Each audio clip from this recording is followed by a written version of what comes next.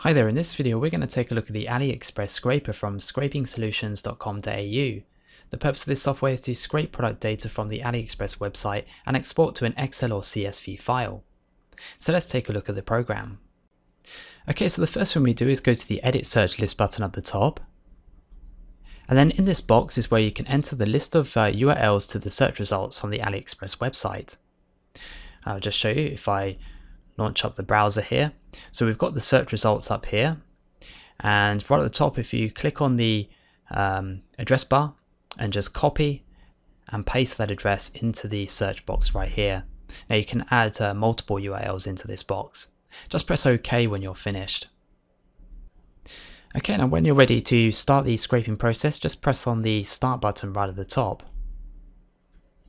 And now it's just going to scrape the website, so we're just going to wait for that to happen.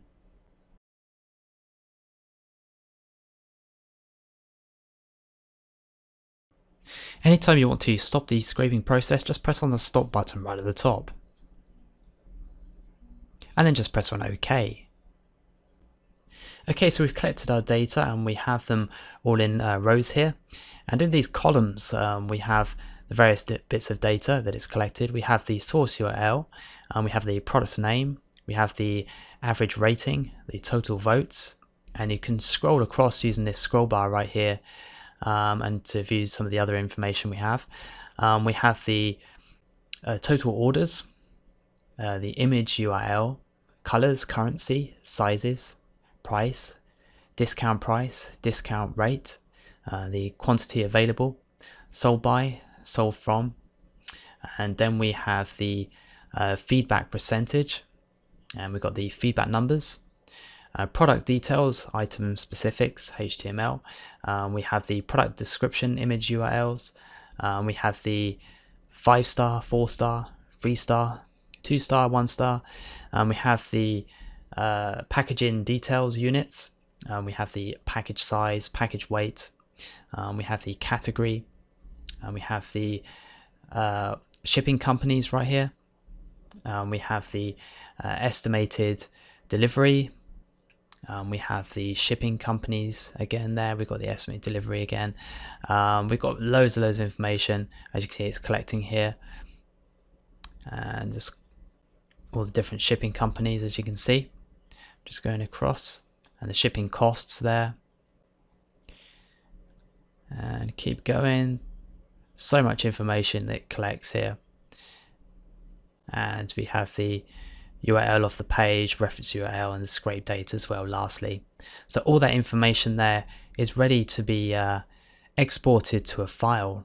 So to do that, you can simply tick these boxes right here on the ones you want to select for exporting if you want to do them in a select manner, or you can select the entire list by simply pressing Ctrl A on your keyboards. And what that does is highlights the entire list.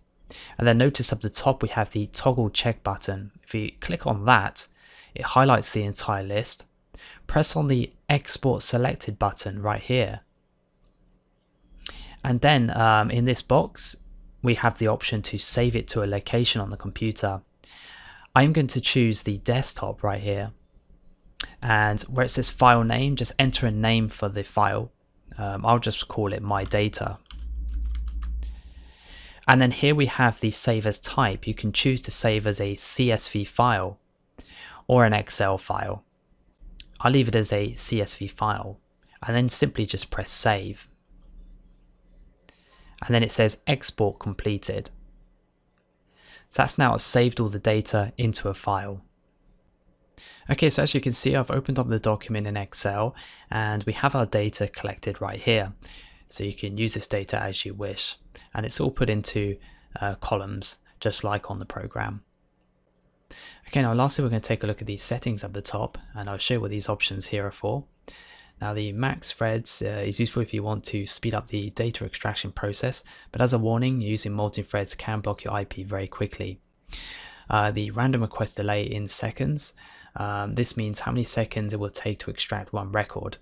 You should use random request delays to avoid IP block. Now the random retry on failed delay.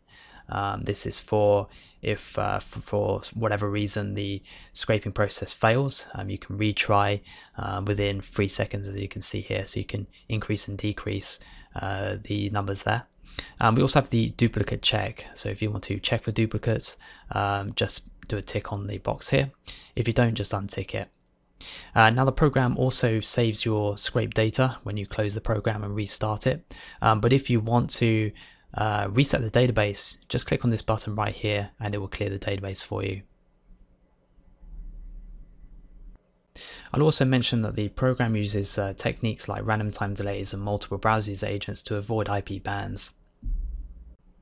Okay, so that was a look at the AliExpress scraper. If you have a similar requirement to extract data from AliExpress, you can always buy this software from us and we can completely customize it to your needs within 3 to 5 business days. We also give free 12 months warranty on the software against any HTML changes done by AliExpress that could stop the software working. But if you are too busy to run a software on your own, you can use our 100% managed data extraction services. So we just send the data you require daily, weekly or monthly for a small fee. Get in touch with us using our website www.scrapingsolutions.com.au and click on Get a Quote on the top right hand corner of the website. We will then give you a quote for our managed data extraction services, or to buy this software as it is with any modification you like to it. We usually reply within a couple of hours. Don't forget you can check us out on our YouTube channel, the link is on the screen now. Thanks for watching.